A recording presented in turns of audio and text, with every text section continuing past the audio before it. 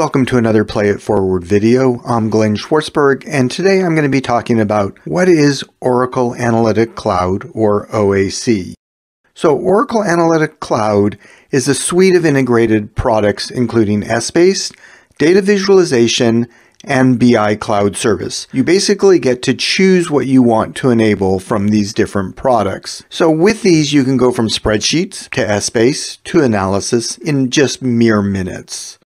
So how is it set up? Well, it's offered as a platform as a service, unlike things like ePBCS or FCCS, which are software as a service. With that, we get more control over the environment. We basically get access to the server itself. With it, we don't get a single application. We get as many applications as we want and as many users as we want. It is a single environment, so if you want multiple, you have to purchase multiple environments. With this, the user admin gets more control over things like updates and backups. Unlike PBCS, where they're pre-scheduled, in this environment, the admin actually goes in and schedules when he wants them to run, so you don't have to apply patches immediately.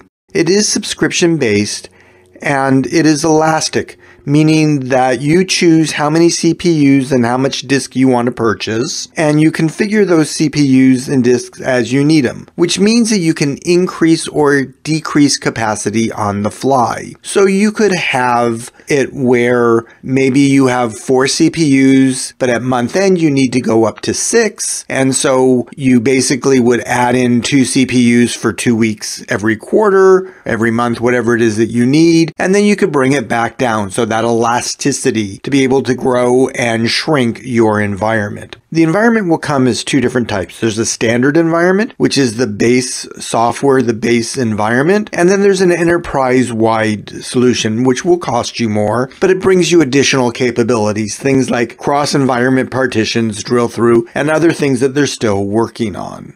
So let's talk about the Essbase part of this. Essbase is based on 12c, which means that it supports ASO, BSO, and a fully functional advanced analytic engine, or hybrid. Hybrid cubes include all the functionality. So all the functions that you have in 11.124 that don't work with hybrid now work, and all the calculations will work even against upper level members and cross-dimensional operators.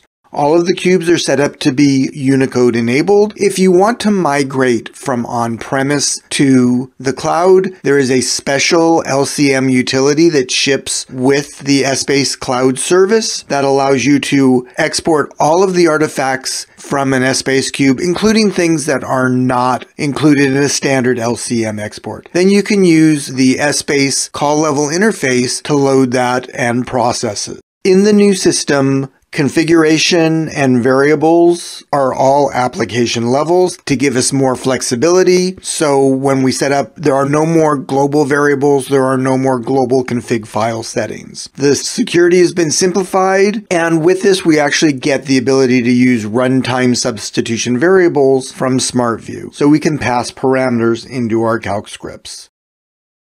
In designing cubes, there's a new Cube Designer add-in for SmartView. You have to be at least on 11.125.6.20, and this will allow you to both import and export cubes from your cloud environment. There also is a new web-based user interface that allows you to do all of the administration that you could typically do through EAS. But there is no EAS anymore. It's either done through Cube Designer or through the UI.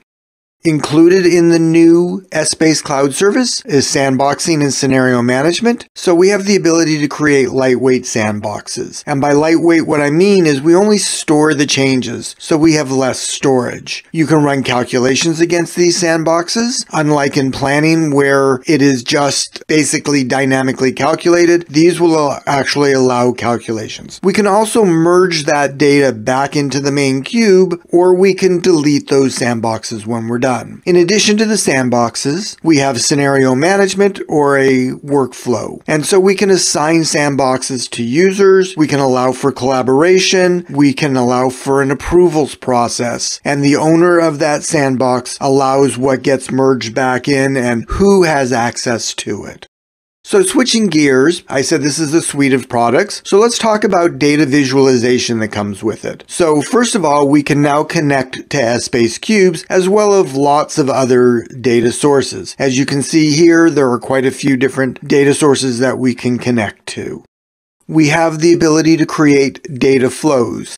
So these are simple or complex ETL processes that allow us to create changes in a source and between sources. So you can see in the left-hand side, we can select columns, add columns, rename them, do aggregations, filtering, save data. We can add a secondary data source. And then in the diagram on the right, we can see that we can do things like joins and selecting of columns. In this join example, we tell it what we're going to join on. And in the bottom left, we can add our own calculations into this using standard SQL.